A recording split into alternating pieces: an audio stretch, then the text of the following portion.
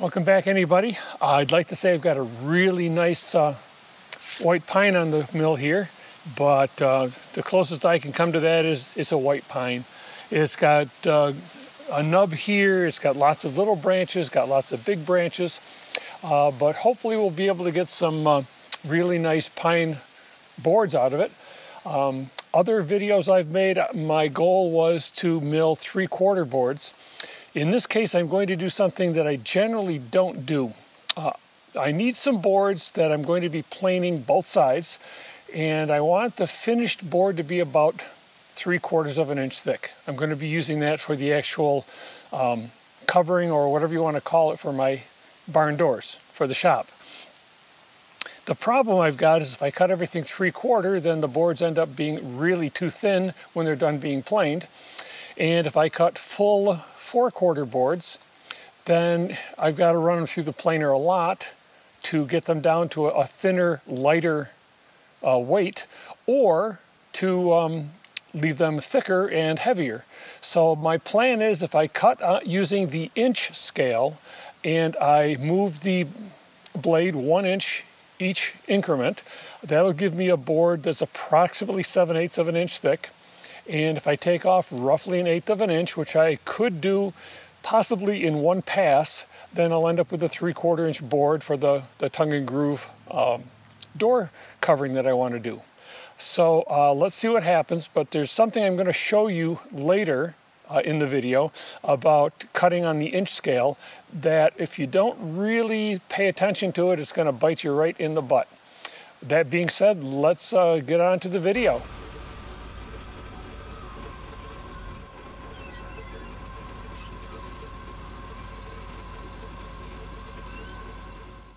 Sometimes a log likes to behave like an unruly child when company's over. You want them to behave, but they just don't want to do it.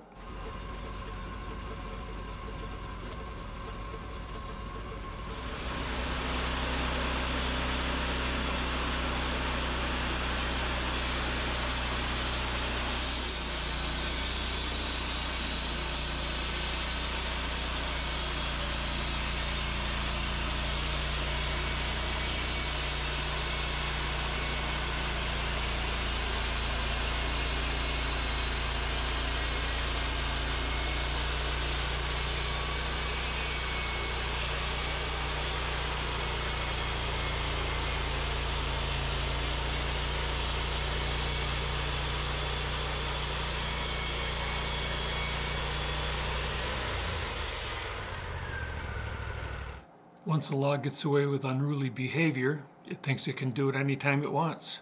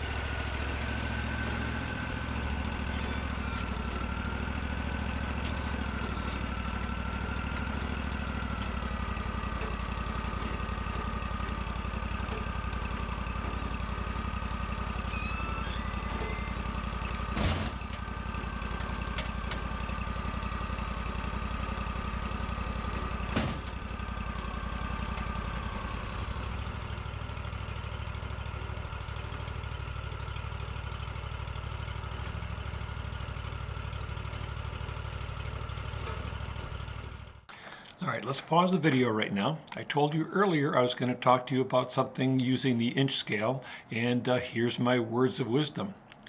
If you're going to be using the inch scale to mill lumber, keeping in mind that generally using the inch scale you're going to get 7/8 inch boards. If you start your cuts at a 1 inch mark, you're going to come down through, you're going to get 7/8 inch boards, and your last board is going to be an inch thick. I don't like that myself, so what I do is I start out at a 7/8 inch mark and then go down an inch from there each time, and then my last cut is at 7/8 of an inch, and all of my boards are the same thickness. Back to our regularly scheduled program.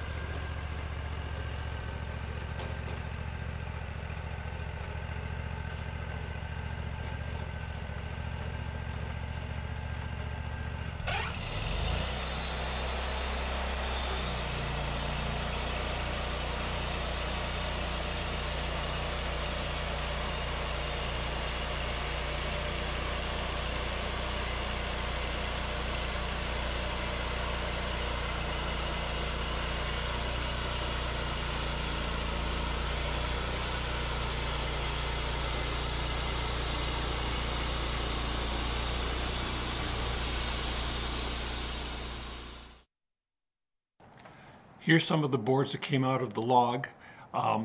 They're 7/8 of an inch thick each. And one of the advantages that I have found with 7/8 inch thick boards instead of 3/4 inch thick boards is the last cut right there can be at 7/8 of an inch instead of 1 inch, which is the normal lowest cut I want to make on my mill.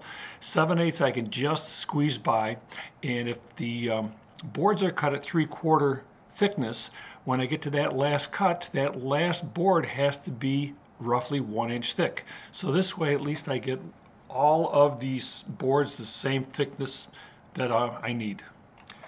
I hope you enjoyed this video. I enjoyed running the mill and cutting the lumber. Didn't really enjoy editing the video so much, but that's part of what you have to do in order for you guys to see the work that I'm doing. So anyway, hopefully we'll see you on the next one.